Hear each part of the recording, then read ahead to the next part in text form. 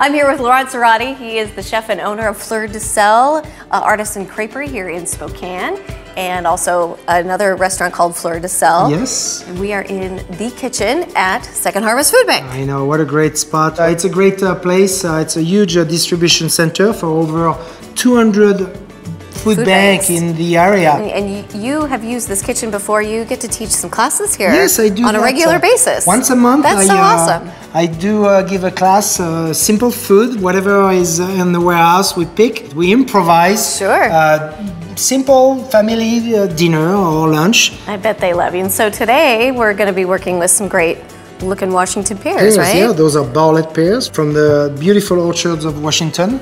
You taught me something about how... Well, I learned from a pear farmer that to tell if a pear is ripe is that you just gently push by the stem, and if it has a little bit of a give, you don't want it to be mushy. Yeah. But yeah, I learned something. We learn something every day. I know. So we're wanted to do a dessert with a pear. Okay. Something traditional, not so traditional. Poached pear in red wine with a crème anglaise. And that sounds hard.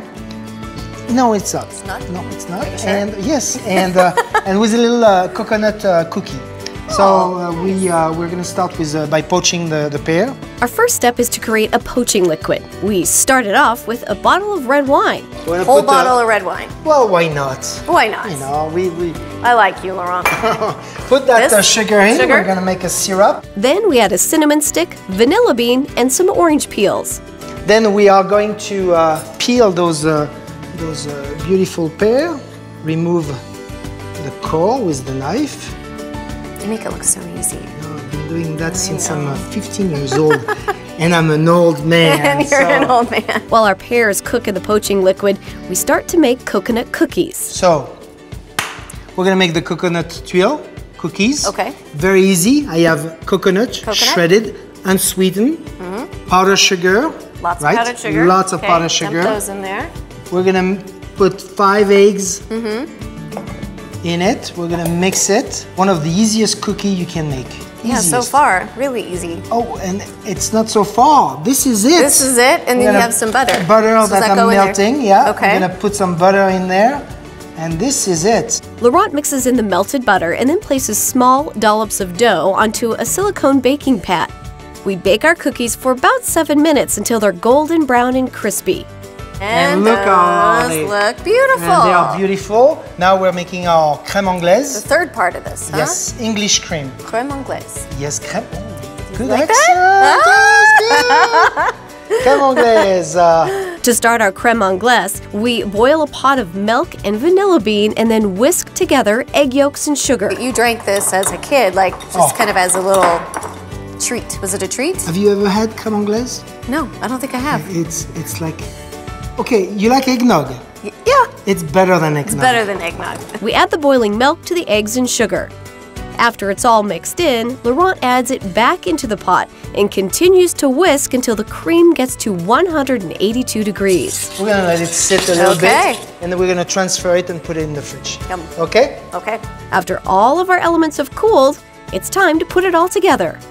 All right, we have all the elements to build our dessert. We have so our this is something that needs to be cold. Yes. You eat it cold. So the pears are cooked when they are poached.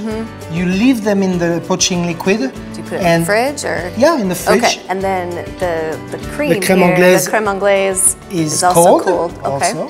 And the cookies are cold as well. Awesome. Okay. So we're gonna do a little. We're gonna fan those pears. Pretty. Put them like this, put them, you see how beautiful they are? I love how they absorb the color. Oh, the color is beautiful. Yeah, that's a fall color, right? It is. We add a bit of crème anglaise and drizzle on a syrup that Laurent made from the leftover poaching liquid. We top it off with a coconut cookie, and then our beautiful dessert is ready to try. Ladies first. Merci. De rien. Ooh. I could drink gallon again of that crème anglaise, but I don't think I would. You can really taste the spices in the pear. Yep. Laurent, you're the best. You're the best. We're the best. To get the recipe for Laurent's poached pear dessert, head over to wagrown.com.